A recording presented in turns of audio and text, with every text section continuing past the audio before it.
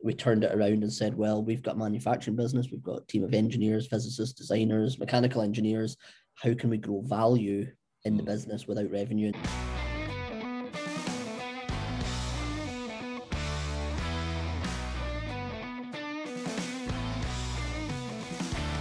Yeah, I'm Dr Dave Hughes, and I'm the founder and CEO of Novosound, a Scottish sensors company. Perfect. And what do you do with sensors? Give us a bit more of a background on the business itself. So we sell advanced ultrasound sensors, and ultrasound everybody knows from the hospitals, and we have some healthcare activities, but mainly we're selling into the oil and gas and aerospace industries where they use ultrasound to look inside objects, detect corrosion, cracks, defects, keeping air passenger safety at its highest point. That's what we do at Novosound. So it sounds like you work within a range of sectors with the product you've actually got. So how does that differ sector to sector, say when you're working with health or when you're working with oil and gas? Yeah, so at the heart of Novosound, we've got a platform technology. Ultrasound is ultrasound effectively. And basically the big change is the commercial side of it, how you sell into aviation versus oil and gas versus healthcare. They're all very highly regulated markets.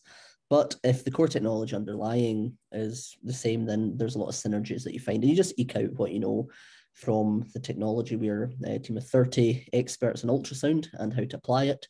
And we've got a really strong commercial team that help to make that conversation palatable to the customers who want to buy it.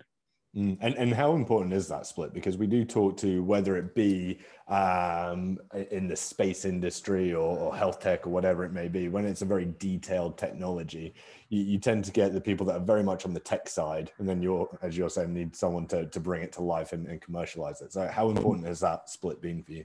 No, absolutely. I mean, at the start of an early stage company, it's a very technical sale, because if it wasn't technical, everybody would else already know what you're selling. So therefore, there wouldn't be a startup to be had because it'd been done before.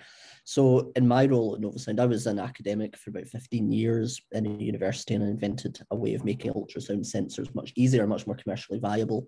So we spun out of the university, and I was, physicist by training, no business experience, didn't know my P&Ls or anything.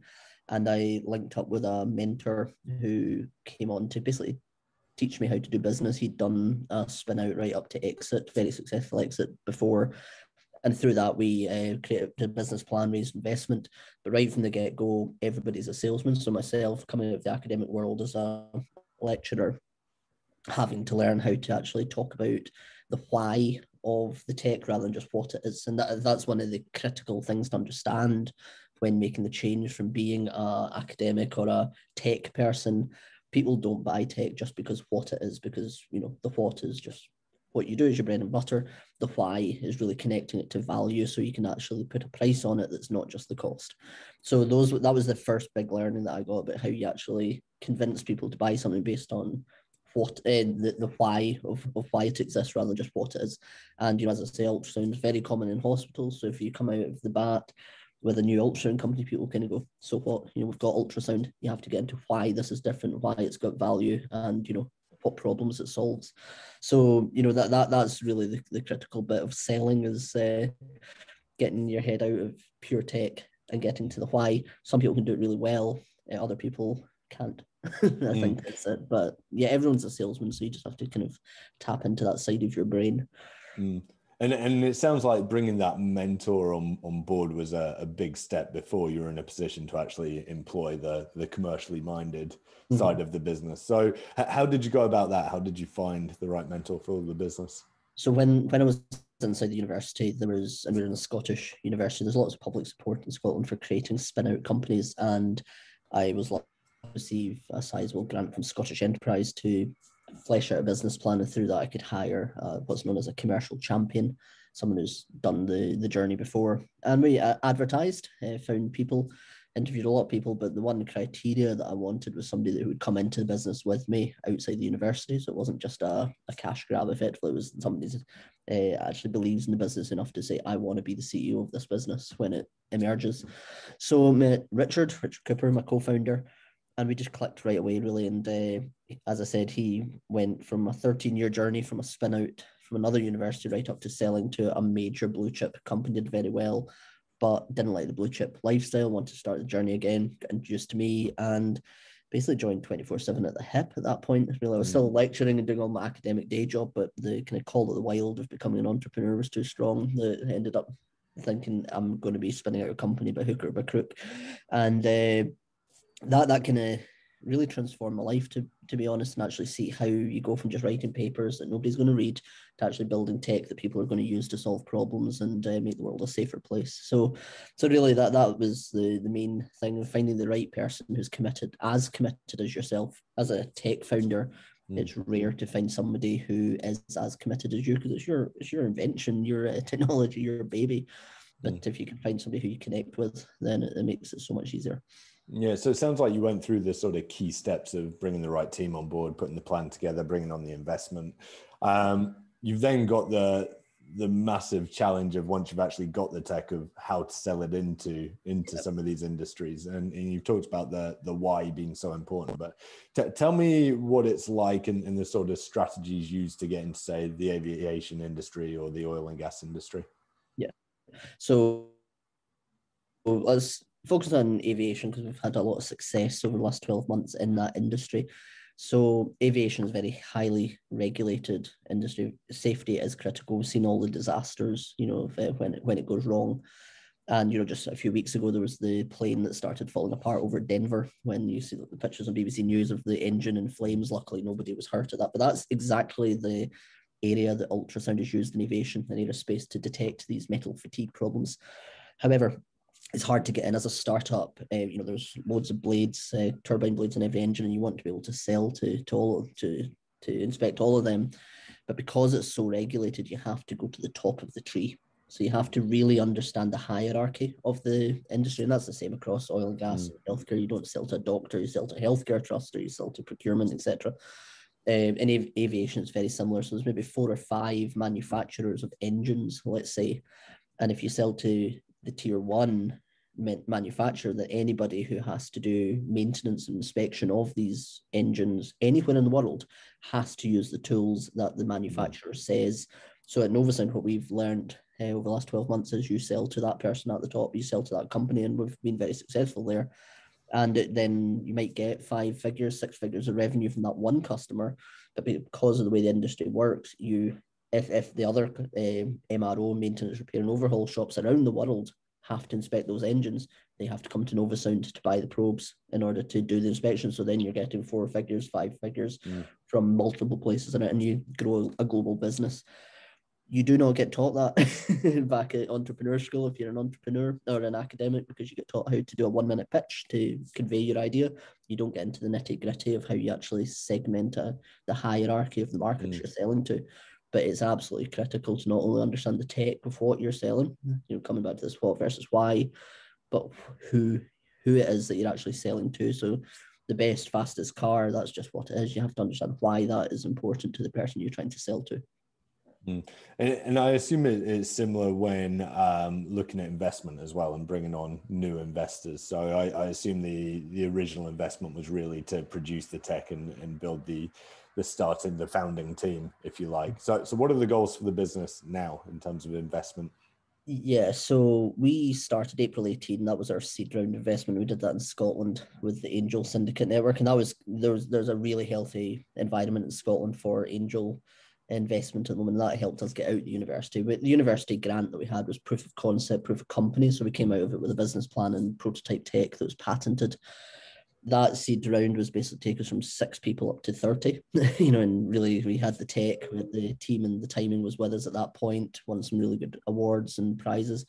December 2019, we closed our Series A round, and that was a VC round. So we jumped from angel up to VC, and never underestimate how much of a culture shift that actually is, especially for in a 2-year period. So December 19, we closed our Series A, and that was meant to be the kickoff of our year of growth through 2020.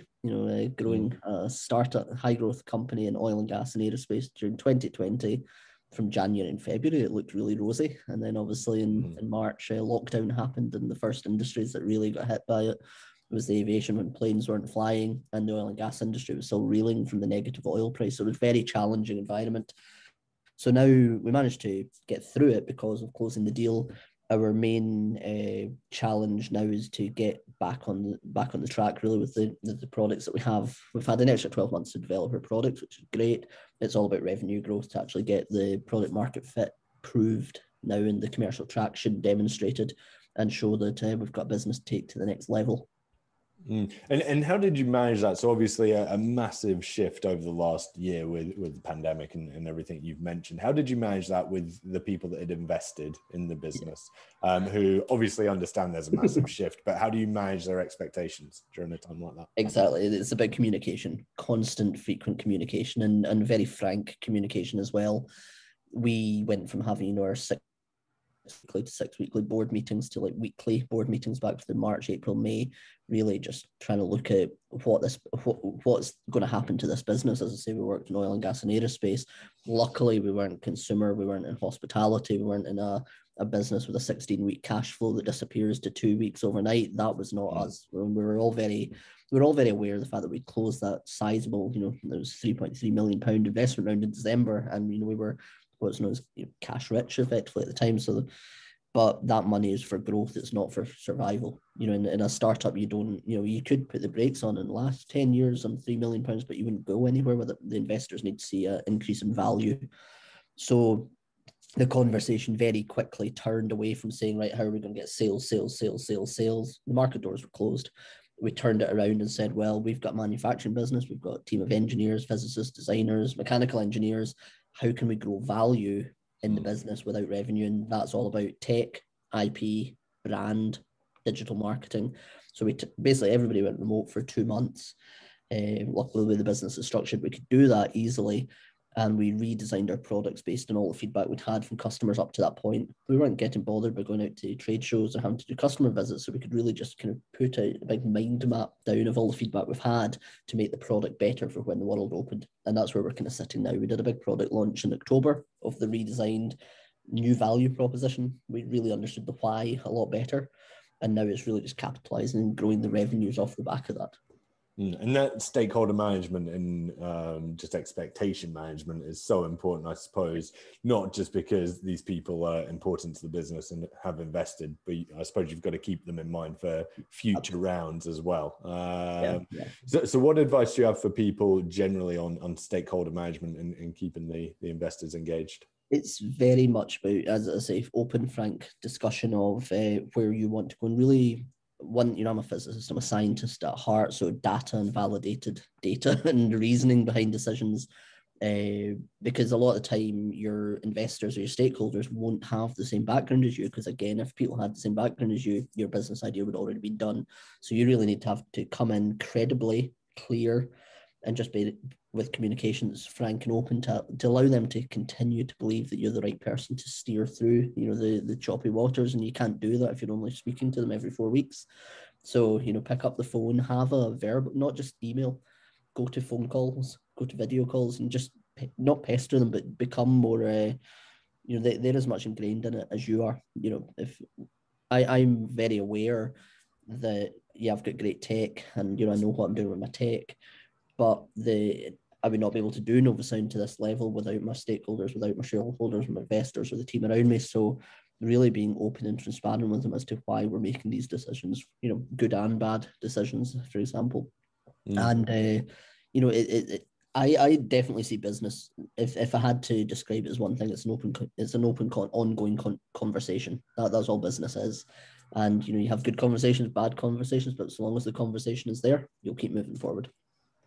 That's some good advice, and it certainly sounds like a lot's changed in the couple of years that you've been running the business in terms of going through the development, actually breaking into some of these massive industries. So how's that affected your role as the founder? How's your role evolved over time? Yeah, so when we did the April 18 seed round, I was leaving the university and I was the technical director, I was the CTO, founder CTO, which is, the definition of CTO is a lot of the time number 2 in terms of the employee number 2.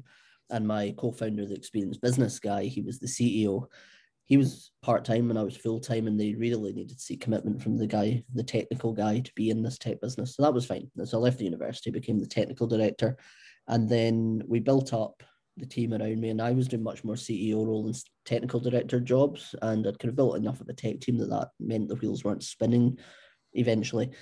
And two major kind of things happened over the last 12 months. In the summertime, we brought on a new chairperson, and we got an industrial heavy hitter joined by a guy called Derek Matheson, joined as the chair of our board. And he actually came to us from Baker Hughes. And Baker Hughes is one of the biggest energy services, oil field services companies in the world, where he was the technical director there. And then all of a sudden he's the chairman of my business. And I'm like, that's pretty good for a 2.5-year-old company to get somebody of that magnitude, global magnitude. And then the conversation very much turned to my position. And the time was kind of right to make me the transition from CTO to CEO. So in November, 6 months ago now, I made the transition up to the CEO, which I couldn't really say that my day-to-day role has changed that much at that point, because I was effectively doing a lot as a technical founder or technical CTO founder. You're merging the technical strategy and the commercial roadmap always. If these diverge at any point in the early stage of a technical startup, you're going to fail. You have to make sure that what the tech is developing towards is what you're selling. You can't have any ambiguity there. So that was my role as a CTO, and I'm continuing that as a very technical focused CEO, but with a lot of the 3 years now, next week's our third birthday, experience of what the business actually needs to do commercially. So as a CEO, my role's fairly high pressure now. It's not just tech, it's the kind of business on my shoulders, but it's in the right direction. It's the right move to make for the business. Sounds like a lot's changed, and it sounds like you're now in a great position to really go out and push this into various marketplaces. So what are the big goals then for the business over the next year and sort of 5 years or so? Yeah, so I mean, 5 years, we're always talking exit. Every startup will tell you 3 to 5 year exit. That's the big goal, but we're now 3 years into that 5-year plan, so that's definitely one of our big returns. Is where we're aiming for. We are looking that the business at the moment is a sensors business. We sell sensors and we sell instrumentation, and it's a hardware product, which is different from a normal tech company. It may just be software. So what we're looking to do now is to grow the business in a I can't say much at the moment about it because we're still gearing up where it's going. But with the budget just being approved last week for the year ahead, there's going to be quite a seismic shift in the messaging from Novosound being just hardware sensors to the big play, which is data. And I'm really excited about where we're going with that. I've just posted our first job advert in that direction. So definitely we're looking at getting into the whole recurring revenue data that data provides, and really move us from being a traditional hardware sensors company to something really special, and in a way that can cover our key markets of energy, power gen, aerospace, and healthcare, which when you add all those markets together, which are not small markets, you make a very sizable, almost dare I say, unicorn-sized business out of Scotland. And that's my ambition, it has to be said. And really, we've I think a lot of the changes that COVID has brought along isn't that we're doing something completely different. I'm not calling it a pivot. It's absolutely not a pivot. It's additive to what we were doing. But COVID pandemic has really accelerated the adoption of remote technologies and remote monitoring and remote inspection and wearable healthcare. And that's really in our wheelhouse of what we do at Novosound. So next 5-year goals, I'd expect to be almost like a data company rather than being a sensors company. That's where we're going. Yeah, sounds like an exciting time. So for those listening then, where can they find out more about Novosound? So people, they mock me to an extent because our LinkedIn page is very, very active. So the Novosound, go to LinkedIn, search for Novosound, and you'll find our LinkedIn page there. The usual website, www.novosound.net. And I'm on Twitter as personal, Dave Hughes Megahertz MHZ. That is Dave Hughes MHZ is my personal Twitter handle, which I'm fairly active there. So if you want to follow the journey of Novosound, those are the best places to go. But really, just LinkedIn, Twitter, and the website is the main places to go. And hopefully, mainstream media if we do this right. So we'll see.